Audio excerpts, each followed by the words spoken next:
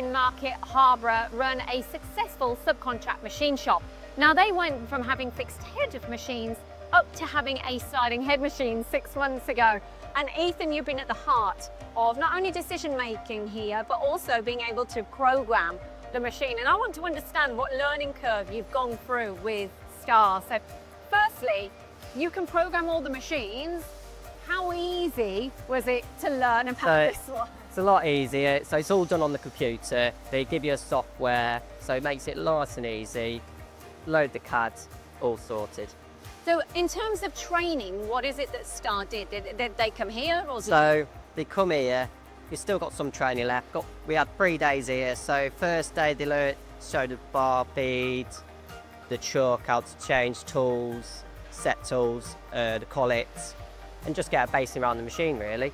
Yeah, and get your head around it. Was that easy? It was really easy. The tools are nice, easy to set. A lot different than the fixed heads. You just touch on with the tool and that's set. Oh, okay. So it's a lot easy and it saves a lot of time really. And then day 2, what were you on to then? So day 2. Kind of took it up a level maybe. So day 2 is up a level. So we're learning the program, how to change load programs, set them. Then we learn the sub spindle, how that works, where the length works when it parts it up. Just basic really, and then run the machine, set the machine up.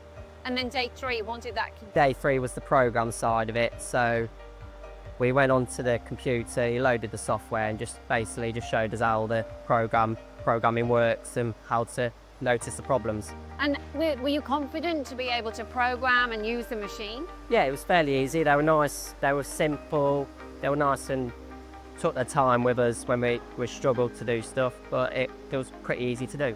I love the fact that you have got the business card on the machine of one of the guys from Star. Why is that?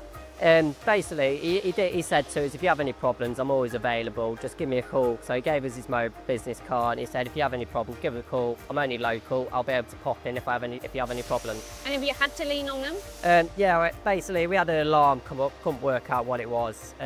So we phoned the office, sent them they said, send us the program, we'll have a look, and within an hour they told us what the problem was. Oh, brilliant. And in terms of the model that you've gone for, why have you gone for it? And what specification have you gone for? So we've gone for all the extras basically, because as a subcontractor you don't really know what's going to come through the door.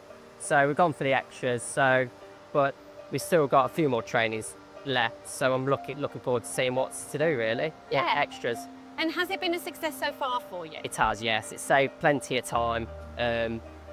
Don't really need to keep an eye on it. You can just let it run and come down and check it when you've got some time. And you run the office as well, don't you? I do, yeah. So how do you use the Star in terms of that side as a big? So got the spindle. So sometimes to do some long parts, it helps us save time and can be competitive on the price really. Oh really? So you've noticed a big shift there as well, yeah. So is there anything in this business that you don't do, Ethan? That's a tricky one. Exactly. There's a lot that, in fact, David says you're his right hand man. I am, so I do try and help him the best I can. So I do all the booking in, the machine side of it, and just try my best really and help everyone out. Yeah, strong team here. It is. So overall, would you say that this has been a successful investment of life? Yeah, so it's helped us cost effective, improve on high volume parts, and it's been a massive impact on the business to get to quote complex parts, so hopefully it'll have an impact in the business going forward.